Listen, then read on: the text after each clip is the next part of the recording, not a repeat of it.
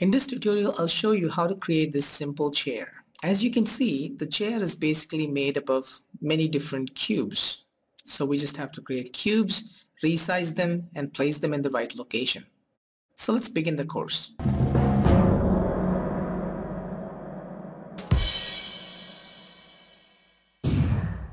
I'm going to start with cube. I'm using polygons for the entire process. So I can create polygon cube right from here, from my shelf, or I can create a cube by going to Create menu and Polygon Primitives by choosing Cube. Clicking on that will create a cube in my origin. Now I can change the size of it by going to the inputs in my channel box.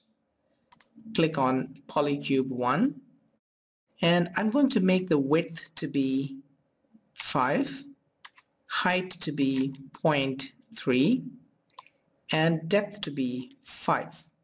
So this creates the seat area of the chair. Great. So I'm going to pull it up by choosing the Move tool. I used W key for choosing the Move tool. You can also choose Move tool by going in the toolbox and choosing Move tool. I'm just keeping it roughly there. I'll create one more cube.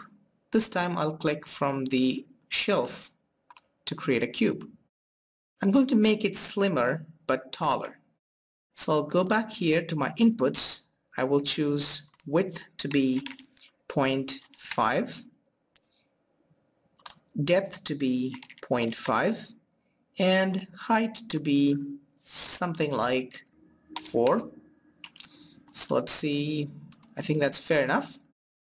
I'll push it up. Now at this point we can use the other views other than the perspective view. I'll press spacebar and release quickly so that I can get the other views like top view, front view, and side view. I'm going to use the front view. I'll press space again to maximize the front view. I can zoom in closer by using Alt and right mouse button. And I'm going to place it here. As you can see, we have the shaded mode on, so I'm not able to see where that grid line is exactly. So I can press 4 in my keyboard so that I can get my wireframe mode. I can place this exactly on this grid with the help of the grid snap. I'll turn on the grid snap. I'm going to click on this axis and place it there. I can also use the middle area to place it exactly in the vertical and horizontal level. I think that height is perfect, so I want to push this seat area also down. If I use now any of these axes, it will actually snap here. If you like this result, you can keep it like that. Otherwise, you can also turn off the grid snap and pull it up so that it matches exactly up here. For this example, I'm going to keep it inside. So I'll turn on my grid snap. I'll use this y-axis and place it there. Fine. So now this is matching up in one side. Let me just pull it to the other corner. I can also use my top view in this case. I'll make the top view bigger. Let me press 4 once again to get the wireframe mode. I'll click this and drag it down. So that comes to one corner. I'm going to use the same for the other side. So I'll duplicate this leg.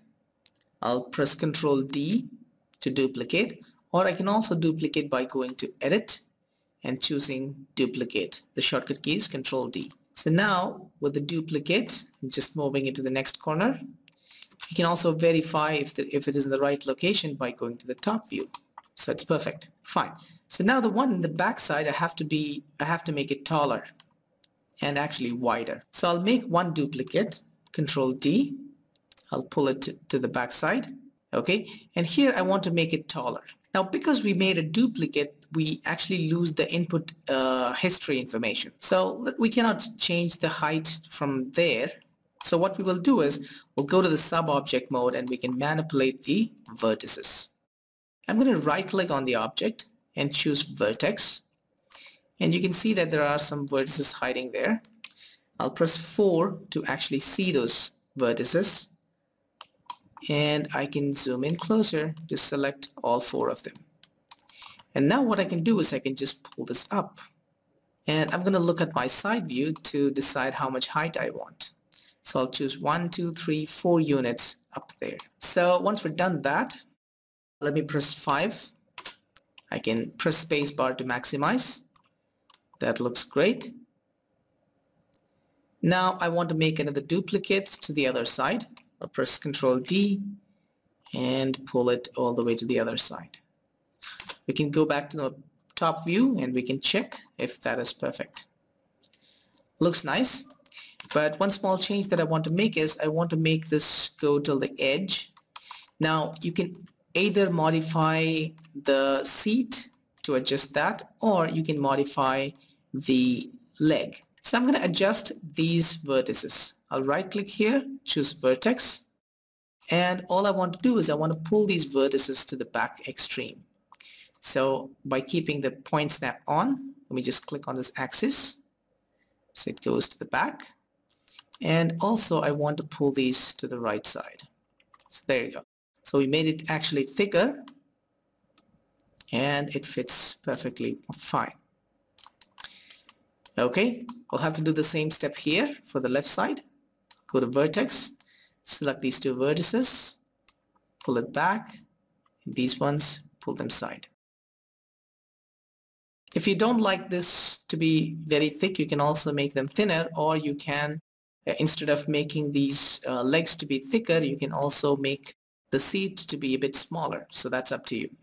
So the next we want to make some cross lines here, and then we want to make the back side of the seat. So I'll just duplicate this existing leg to create the cross line. I'll press Ctrl D.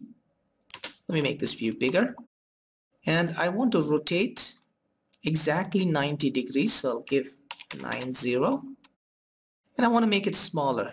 So let me just select the scale tool, make it a bit smaller, maybe make it thinner and taller a bit.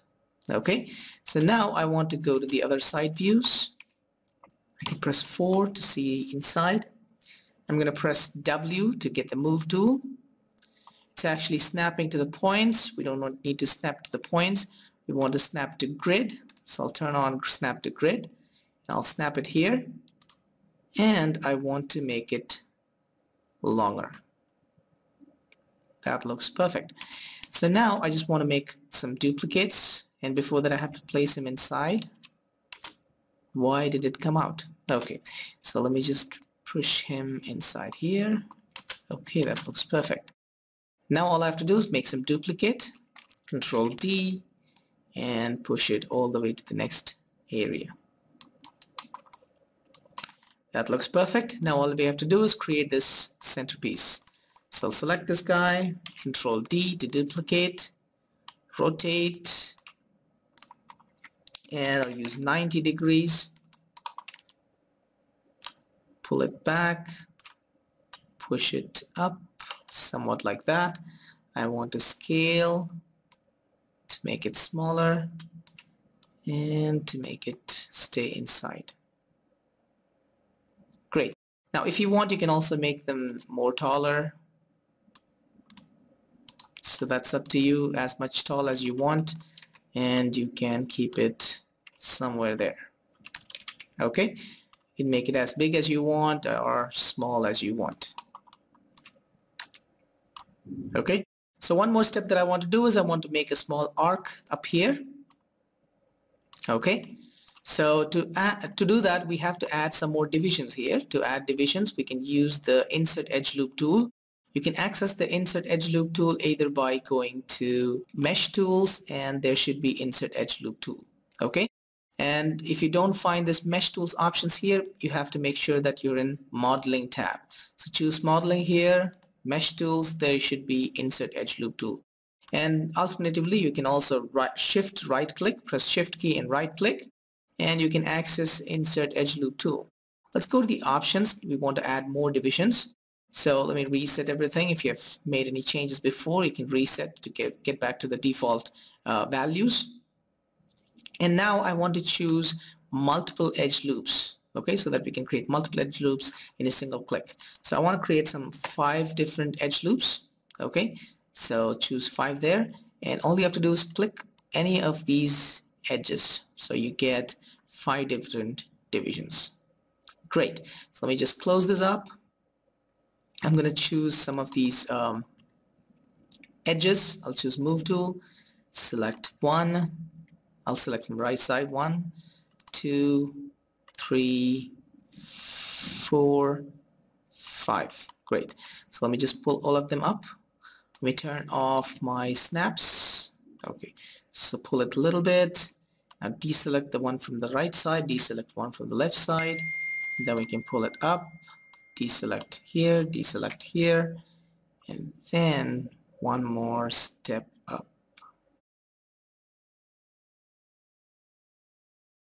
To make it look a bit nicer, I can turn on my ambient occlusion. I can turn on my wireframe mode so you can see how the wireframe looks. So this concludes this video on creating simple chair.